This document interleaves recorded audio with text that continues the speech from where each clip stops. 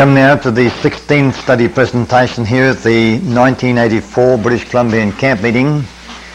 This is the Monday evening 7:30 service on the 27th of August 1984. We'll now continue our study of the prophetic predictions pointing to the rise of this movement at this time with this very message. I'd like to now examine a point I made at the beginning. I said that it was not satisfactory to simply pluck an odd statement from here and there and put them together to build a case supporting separation.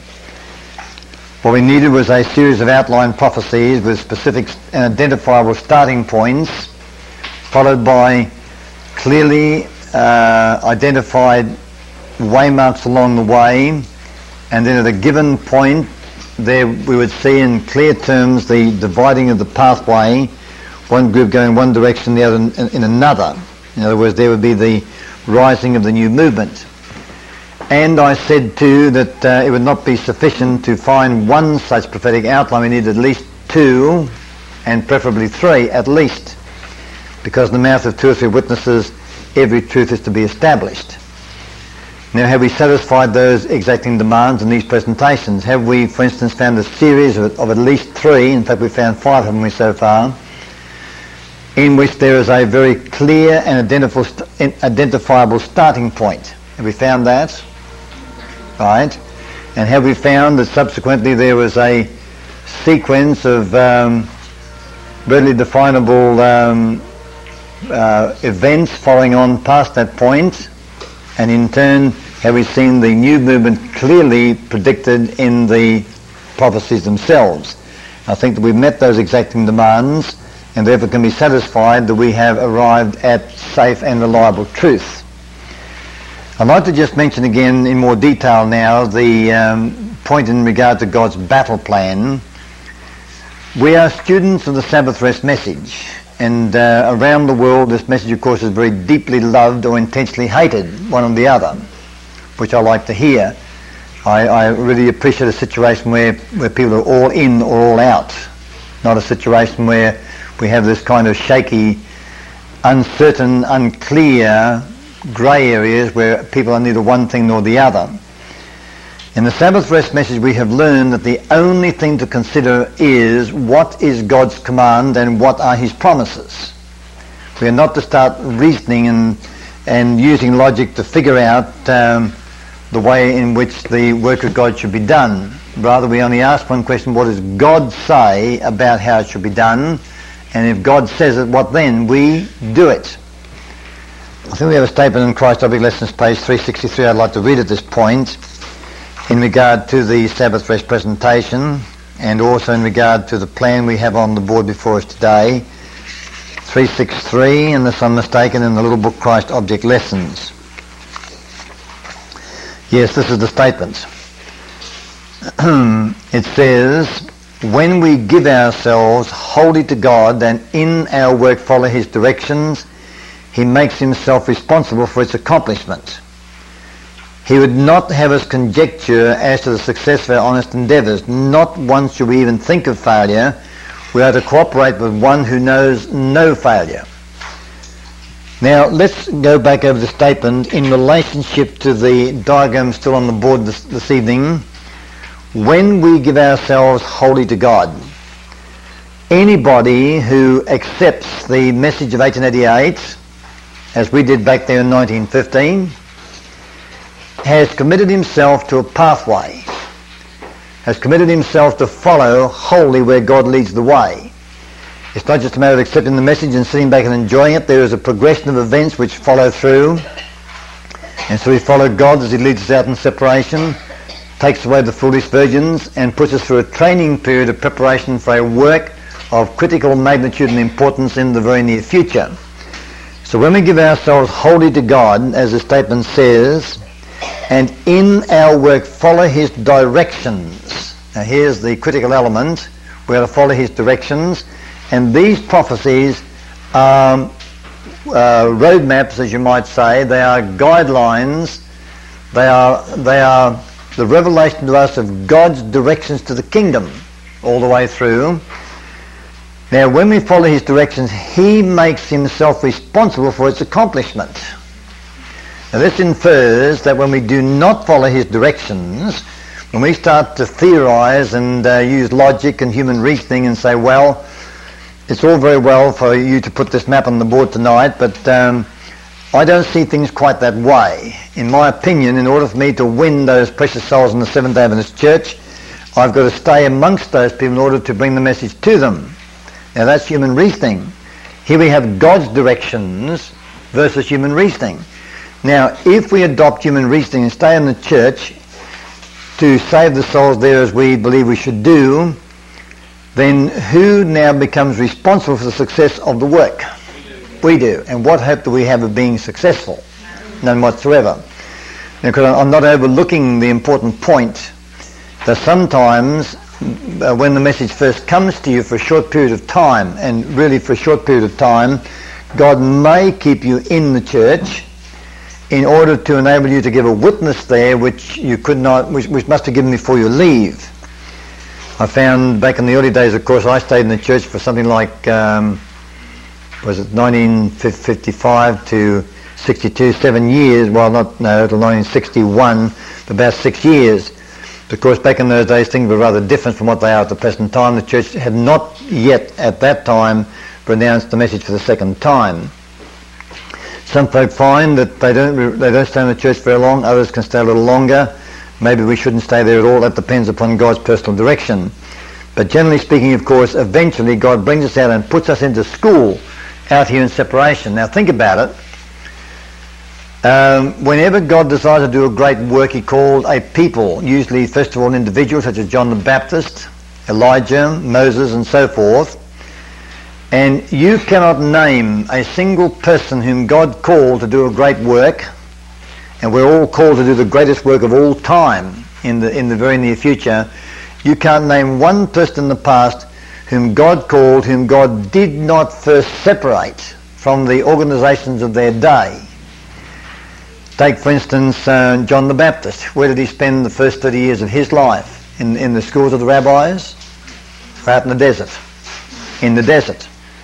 Consider Christ himself in the obscure little village of Nazareth, not attending the schools of the rabbis either, but being educated by his mother as his human teacher and God as his divine teacher. Think of Moses, who was separated from Egypt for 40 years out in the deserts of Midian. Think of Paul, who went away after his conversion for 3 years into the desert to study and spend time alone with God.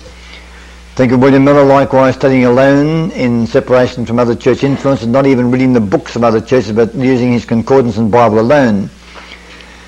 Now, John the Baptist, of course, is a very clear type of the people of God in these last days. And as surely as God separated him and put him into a school free from the tainting influences of false religion, so surely will God put us into school today free from the tainting influence of false religion. Now let's look at this matter of separation from the practical point of view.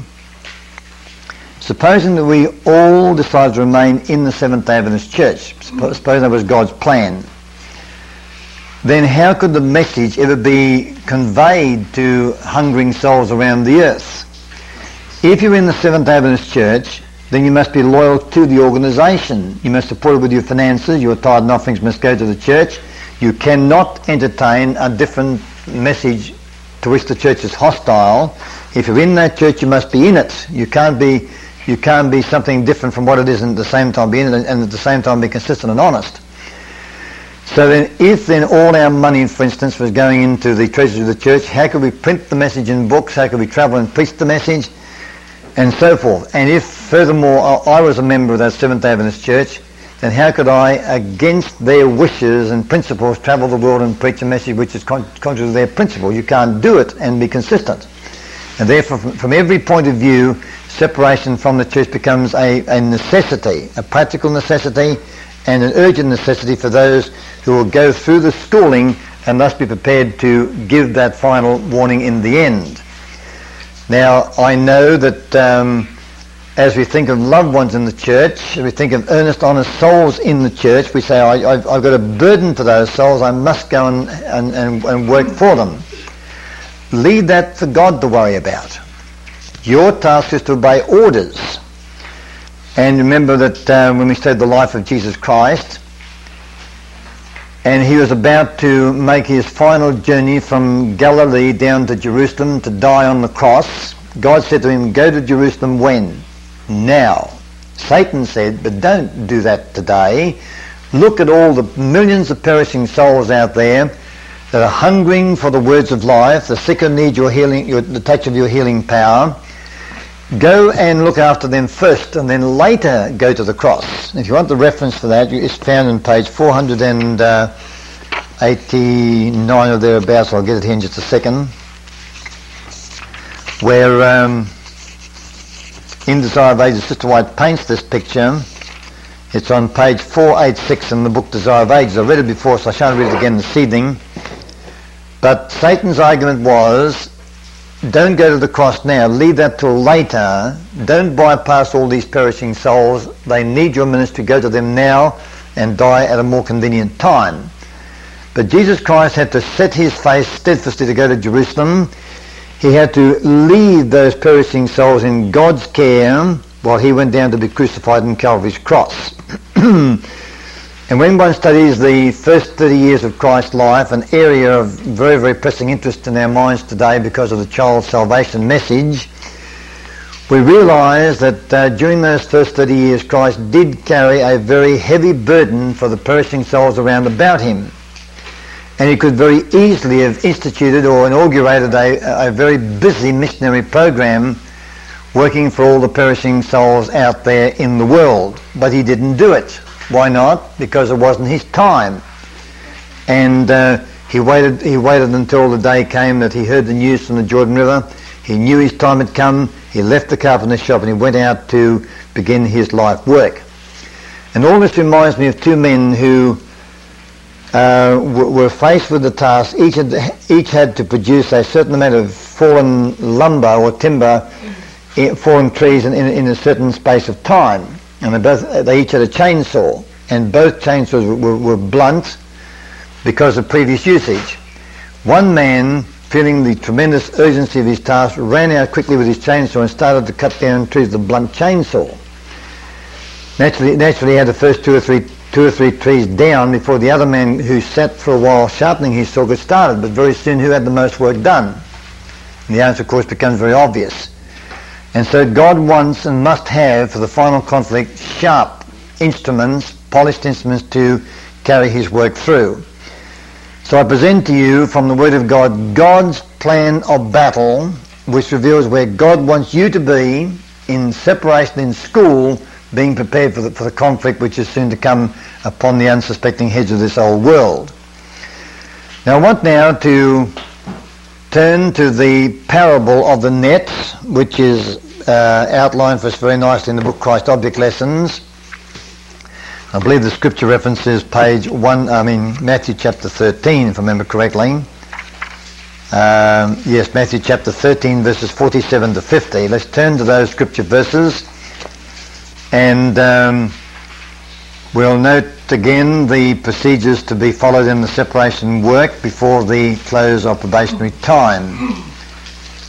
Now I mention this because once again there are arguments. People argue and say, well, the separation will take place at the end when the great final test is brought, and there will be a separation at that point of time, but it's not the only one. And we need to meet this argument and meet it very clearly and well from the Word of God.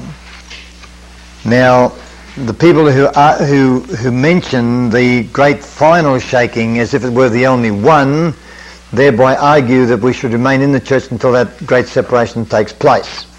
And they believe it will be at the time of the image of the beast. So Matthew chapter 13, verses 47 to 50 reads as follows. Again, the kingdom of heaven is like unto a net that was cast into the sea and gathered of every kind, which, when it was full, they drew to shore and sat down and gathered the good into vessels and cast the bad away. So shall it be at the end of the world. The angels shall come forth and sever the wicked from among the just. So at the end of the world is to be the separation between the wicked and the just, as this text says.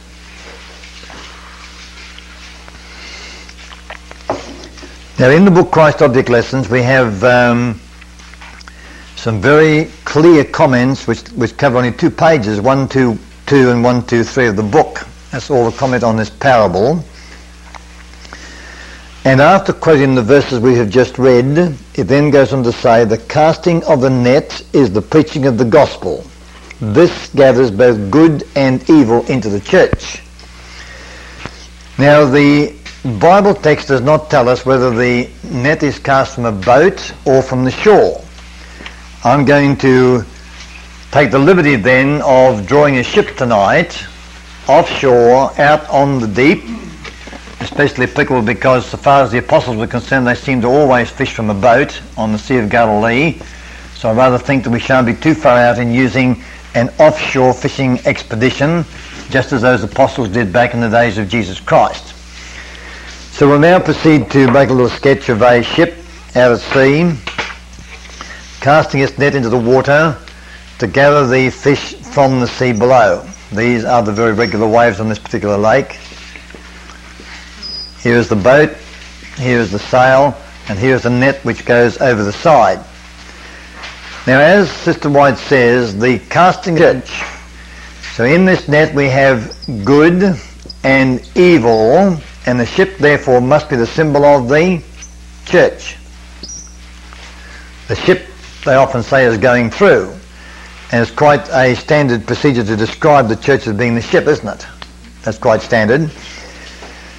Now, going a little further, then says, first of all I should make the point, here we have a separation of good and evil from good and evil, because does one netful bring every fish out of the sea? No, it doesn't. The sea is not empty of fish. So down here then on the bottom of the sea we've got good and bad fish of all shapes and sizes. So let's put the words good and bad are left there in the sea. Now the net dips again and again and again, each time bringing more good and more evil from the sea into the ship. Now what are some other terms used in the Bible? Let's have 2 other sets of terms used in the Bible to describe the good and the evil fish. We say good and evil fish and wheat and tares and wise and foolish virgins. Very, very good. And just as we mentioned that there are 3 classes involved, so we have the same picture here. There's the good and evil brought in, and there's the good and evil left in the sea till later harvesting, but there's also the evil which never goes in the net at all, because never at any time does the fisherman gather all the fish from the sea.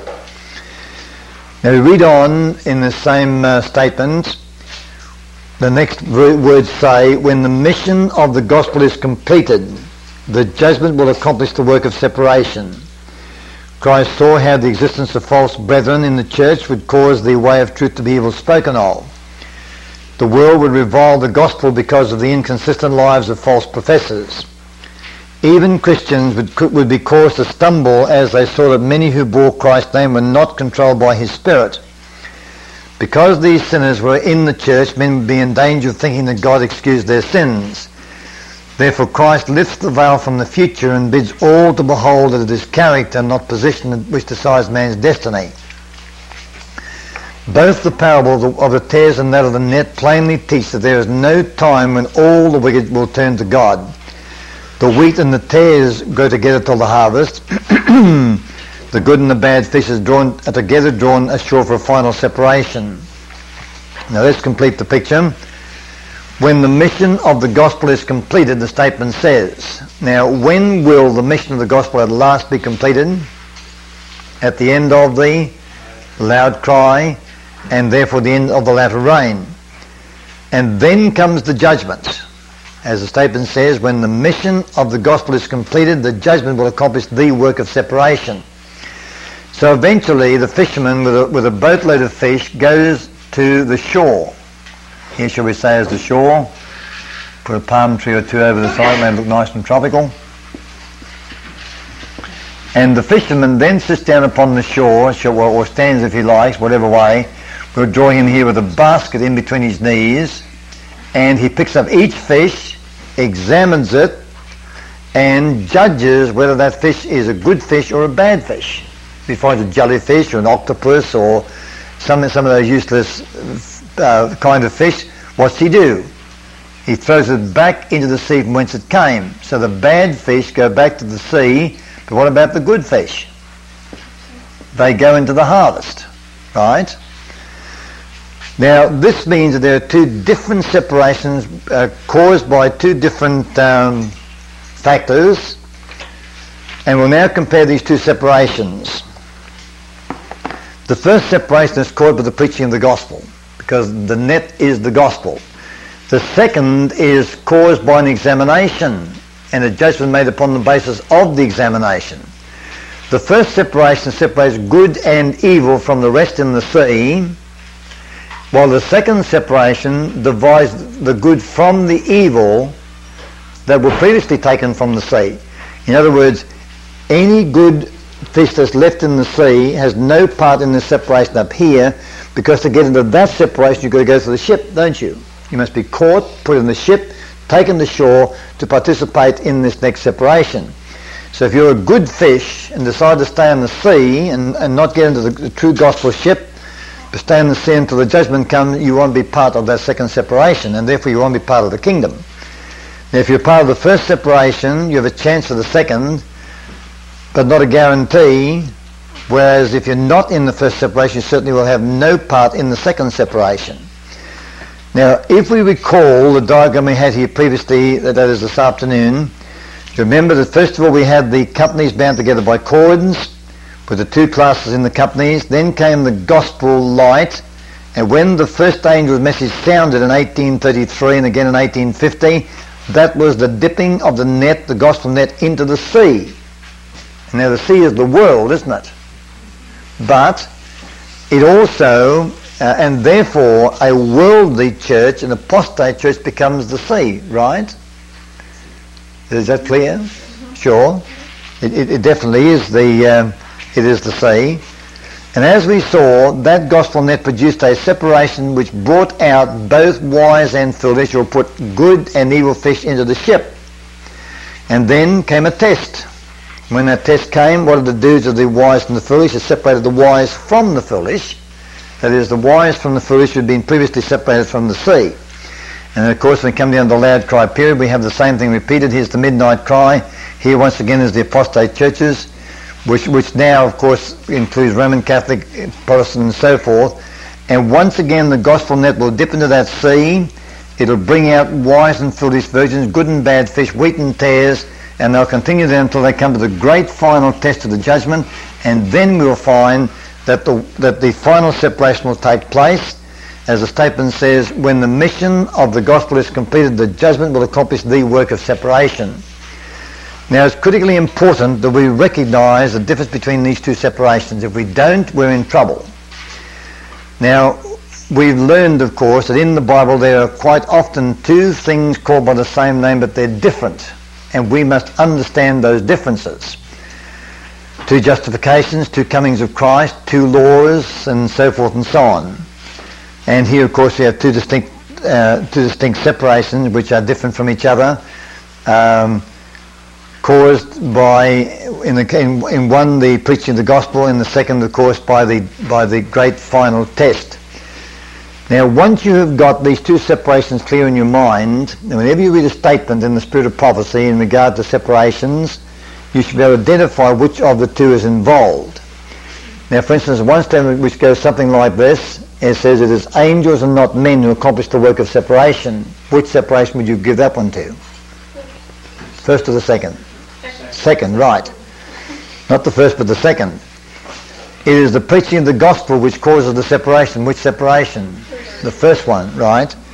And you should have no difficulty in recognising which is which. Now, for instance, in the book Early Writings, we read this afternoon about the shaking that Sister White saw and described in the early part of the chapter. And Sister White said, I asked the meaning or the cause of the shaking I had seen, and was shown it would be caused by the true witness to Laodiceans, which is the gospel. So that shaking was caused by the preaching of the Laodicean message. So which shaking was it, the first or the second? The first, very clearly. And so once you've got that principle in mind, you should have no difficulty at all in recognising which shaking is being referred to. And then you'll be very much on safe ground, of course. Now let's examine one more outline prophecy, and this is a very simple and easy one to follow. It is the fact that the work of God is not completed by 3 angels or 4, but by 7. We're now familiar with this study, of course, or should be. It's coming out in the Messenger magazine month by month, and it's available on tape recordings certainly, and I hope by this time next year to have it in book form in your hands. Now, let's turn to Revelation chapter 14 for a moment, and we wish to make some rather important comparisons between the rise of each successive movement. And this of course quite clearly answers the point that the 3rd angel is the one to go through, which when it isn't, there are 7 angels required to finish the work.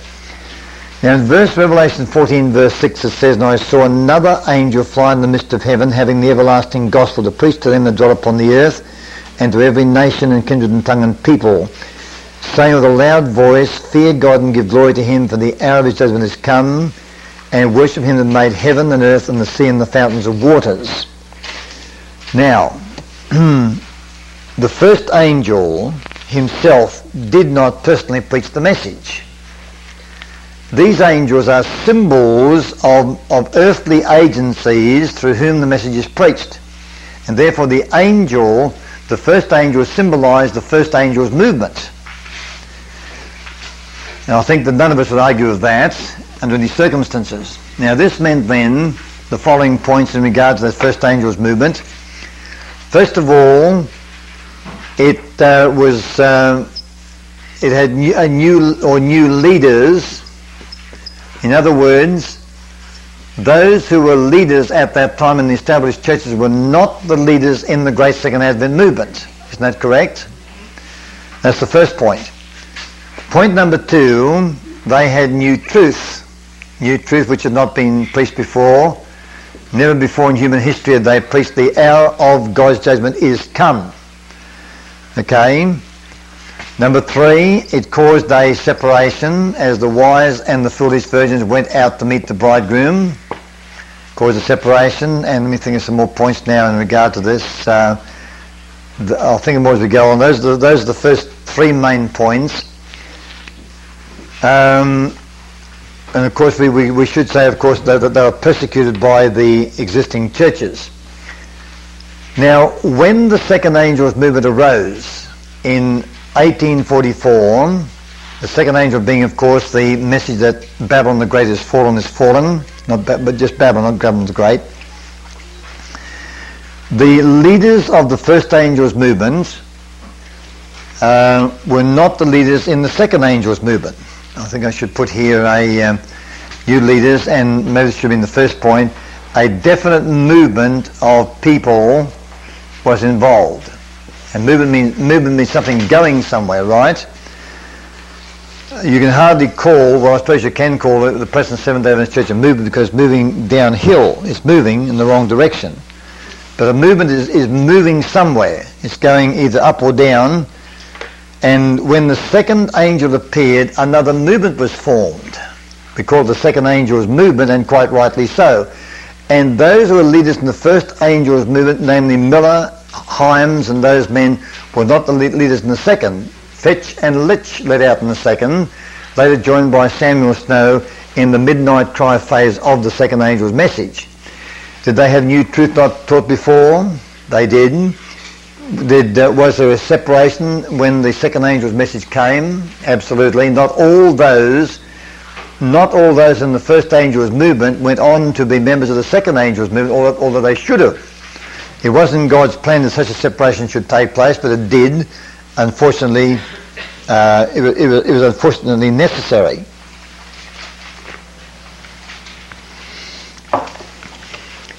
Now the same thing is true as the third angel appeared. He likewise became the symbol of a movement of people.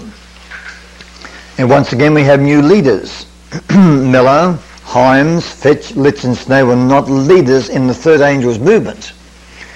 Instead we find that men like Joseph Bates, Loughborough, James and Ellen White, and those folk became the leaders of the next phase in the work.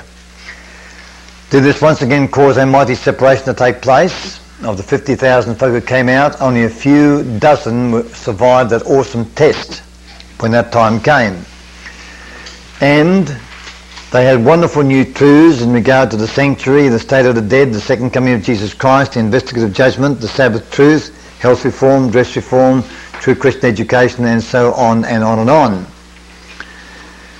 Now, the third angel is not the last. We've learnt that in the seven angels presentation. We're well aware that we are the only movement in history which has been able to see beyond ourselves and to recognise that we are only a unit in the complete chain of events that bring us right down to the end of time. Now, when this fourth angel's movement arises, and it has arisen because we're now in the opening phases of the fourth angel's movement, Sister White plainly describes this as a movement. Let me turn to Great Controversy, a wonderful chapter called The Final Warning, and on page 604 I read these words. Of Babylon, at the time brought to view in this prophecy, it is declared, her sins have reached to heaven, and God hath remembered her iniquities. She has filled up the measure of her guilt, and destruction is about to fall upon her. But God still has a people in Babylon, and before the visitation of his judgments, these faithful ones must be called out, that they partake not of her sins and receive not of her plagues. Hence the movement symbolized by the angel coming down from heaven, lightening the earth with his glory and crying mightily with a strong voice, announcing the sins of Babylon.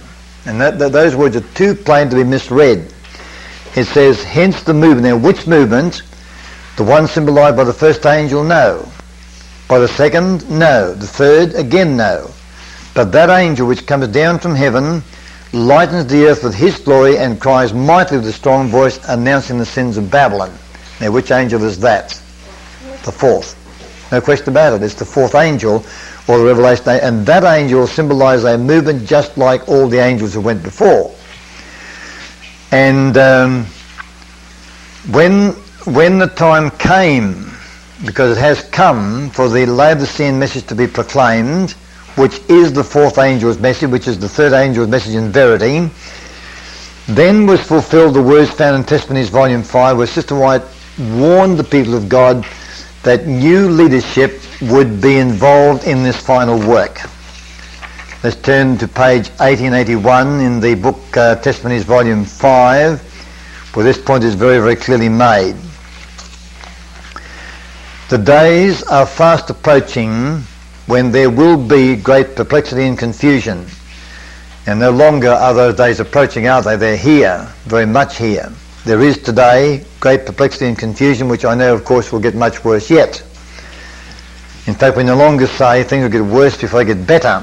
We now say things will get worse before they get still worse. Satan, clothed in angel robes, will deceive if possible the very elect. There will be God's many and Lord's many. Every wind of doctrine will be blowing. Those who have rendered supreme homage to science falsely so called will not be the leaders then. Those who trusted to intellect, genius or talent will not then stand at the head of rank and file. They did not keep pace with the light. Those who proved themselves unfaithful will not then be entrusted with the flock. In the last solemn work, few great men will be engaged. They're self-sufficient, independent of God, and he cannot use them. The Lord has faithful servants who in the shaking testing time will be disclosed to view. There are precious ones now hidden who have not bowed the knee to Baal. They have not had the light which has been shining in a concentrated blaze upon you. But it may be under a rough and uninviting exterior that the pure brightness of a genuine Christian character will be revealed. In the daytime we look toward heaven, but do not see the stars. They are there, fixed in the firmament, but the eye cannot distinguish them. In the night we behold their genuine lustre. Those before the days of air pollution. Page 1881 of Testimonies, Volume 5. And come back now, the paragraph first of all warns us that the days which come when there will be great perplexity and confusion on every hand. It then says, When that time comes, there'll be new leadership. Those who have rendered supreme homage to science, falsely so-called, will not be the leaders then. Those who trusted to intellect, genius or talent will not then stand at the head of rank and file. Now the inference is, of course, that they will not then do it, but they were doing it up until that point of time. Now we should recognise, of course, that in all the modern churches of today, a person doesn't become a minister or a leader of any kind unless he goes through a very strenuous course of training and gets a degree of some sort or the other, which supposedly qualifies him for his position. And that is trust to intellect, because any intellectual person can get those degrees. In this movement, of course, we're not concerned with intellect, we're concerned with a spiritual experience. Reading on, it says, they did not keep pace with the light. Ask yourself, for instance, how much of the glorious truths that we understand today on the Sabbath rest, on the Battle of Armageddon, on God's character, on God is my doctor, on the Philadelphian church and the Laodicean church is understood by the ministers in the Seventh-day Adventist church. And it's very, very little. Their ignorance is quite astonishing in these fields. And therefore they certainly have not kept pace with the light. Those who prove themselves unfaithful will not then be entrusted with the flock. In the last solemn work, few great men will be engaged. Now, which angel's movement is involved in the last solemn work? The fourth angel, the Revelation chapter 18 angel. And in that movement we're plainly told you there will be, and in fact there is, new leadership. And there will be other leaders too that God will appoint as time goes by. So we have definite statements to tell us in the spirit of prophecy that the fourth angel does symbolize a movement, and secondly, as that movement develops, the leaders in it will not be the leaders back in the third angel's movement as it is now constituted. So the pattern moves on. Now let's suppose the fourth angel, of course, brings a great deal of light beyond that brought by the third angel. It's the same message, but it's much broader, much deeper, much more beautiful, much more comprehensive. Now, we know today, of course, that the Seventh-day Adventist Church has lost the third angel's message. They lost it back in 1859 and never recovered it. All they've got is an empty shell, a series of theoretical doctrines and teaching, but they don't have the living truth as it is in Jesus. But now let's suppose, though, that and this is a hypothetical proposition which could not be actually true in fact. But let us suppose that the Seventh-day Adventist Church today had never lost the third angel's message, but at the same time they refused to accept the fourth. That's an impossibility. Because if they had faithfully kept the third, what would they naturally do? They would naturally accept the fourth. But if they dug their toes in and said, no, we're content with the third and don't want the fourth, what would still be my responsibility? To stay back with them with the third, or to move on with the unfolding light? To move on, right? But of course, that would make a more difficult choice than we now have, although I don't think I'd find it too difficult myself. But inasmuch as they have lost the third altogether, excepting for the theory of truth, then it makes our decision much simpler.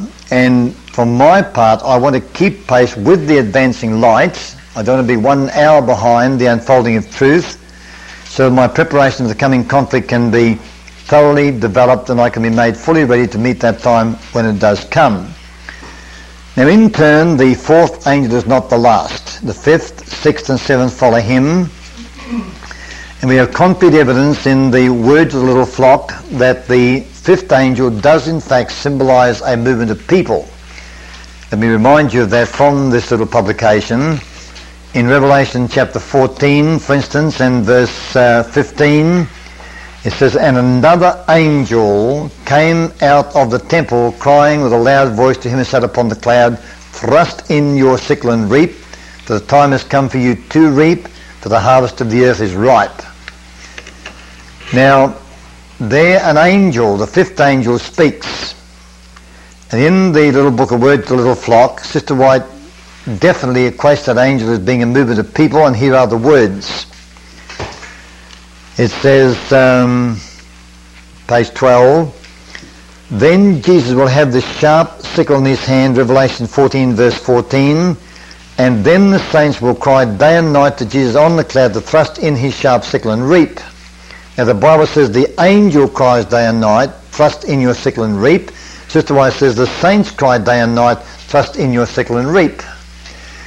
So then, very obviously, once again, the angels symbolise a company of people who at this time will be the 144,000, who in turn will become the sixth angels movement without loss of membership. This is when the pattern changes, of course.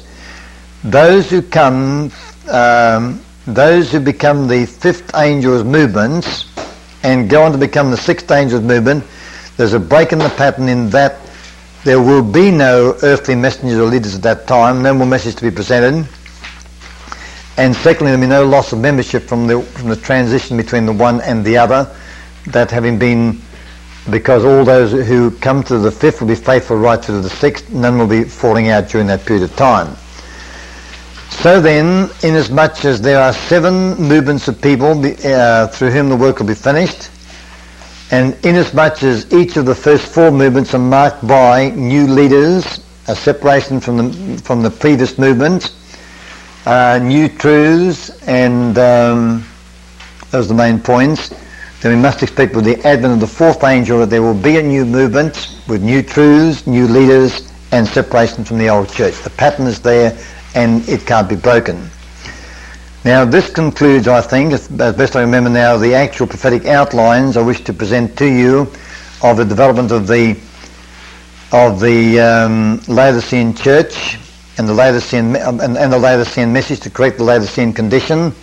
And now tomorrow morning, according to request, I'm going to start giving you a fairly detailed and comprehensive history of the movement from the very beginnings of it, the great crisis we have been through, the victories gained, the personalities involved. I think you'll find this an extremely interesting history. If you get bored halfway through, tell me and I'll stop. But right now the time has gone, so we'll stop tonight and we'll pick up this thread again tomorrow morning. Any questions you'd like to ask before we close out the study?